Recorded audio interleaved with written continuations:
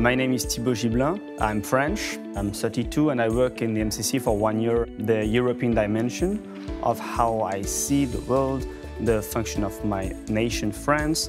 And it started a very long time ago when I was Boy Scout. I think that even this influence that oriented me for an Erasmus semester in Germany when I was teacher in history. And after I had another semester here in Budapest. It was 10 years ago. And this is how I discovered Hungary.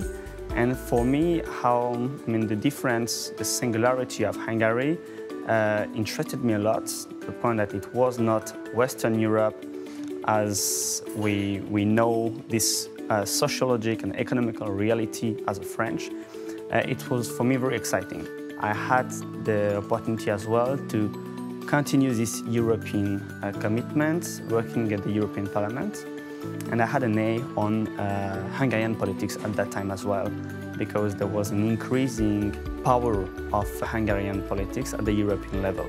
Otherwise, I'm very keen on literature, and I have this specific link with other European countries that I necessarily get informed about the literature of that country. And this is true as well for the Hungarian poetry, so Andread and others. And this is maybe why I'm more interested on the long-term history, that I'm focused on the identity of the people, deeply rooted into the history and the spiritual life. I think this is one of my main influence. Otherwise, history is of course one of my passions. And this mix between the European dimension of identity and history led me to these political sciences. And now I'm working on a PhD on political sciences about the singularity of the Hungarian contemporary politics. And I decided to come back because there was the European election in 2014. And so I decided to work a lot for a member of European Parliament during a few years. And this is precisely during that time that there was, in the European Parliament, a lot of debate about the situation in Hungary. And moreover, the mainstream media in France already decided before the election in 2018 that the Fidesz will lose. And this re-election was a huge surprise. So I think it was a necessity to explain to French why there is some different political reality here and why there is some different electoral outcomes. And I decided to come in Hungary in 2018 to write a book about what's happened here, because what was the astonishment for me is how bad the French media could understood the reality that shape Hungary today. The subtitle of this book is The Resurgence of Central Europe, but the title itself, Why Orbán Viktor Plays and Wins, finally, of course, was much more easy to remember. We now only know the book under that name, and in Hungarian it will be translated under the name Orbán Viktor, győzelemre, játszik.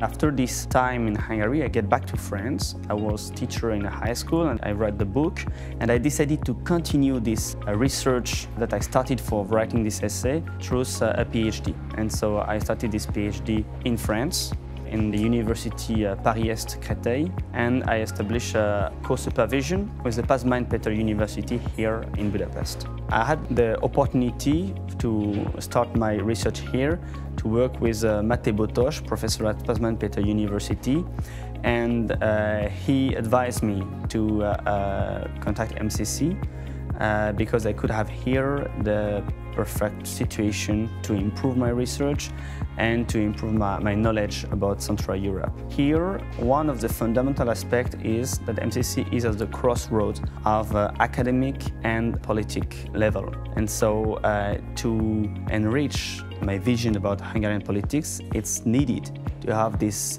easy connection with politics and to have this more neutral view that the academia could provide. And I think that this balance is quite interesting.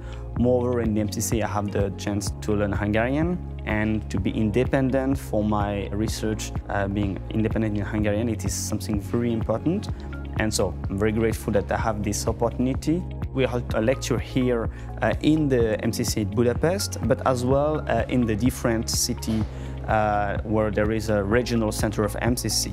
So in Győr, in Debrecen, in Szeged, in Miskolc. And we had this opportunity to exchange with not only the student of the capital city, but as well this regional center where people are extremely committed to what's happened in Brussels and in Paris, because precisely for them this is something almost exotic. And that was a chance to have as well this different mindset maybe that this student in the other center of MCC could offer. I need to feel the Hungarian mindset through these various situations of students, and of course the mission I have for teaching on the different topic on political sciences, European affairs, increase my research, and so this is a virtuous circle from what I can get from MCC and what I can provide to MCC.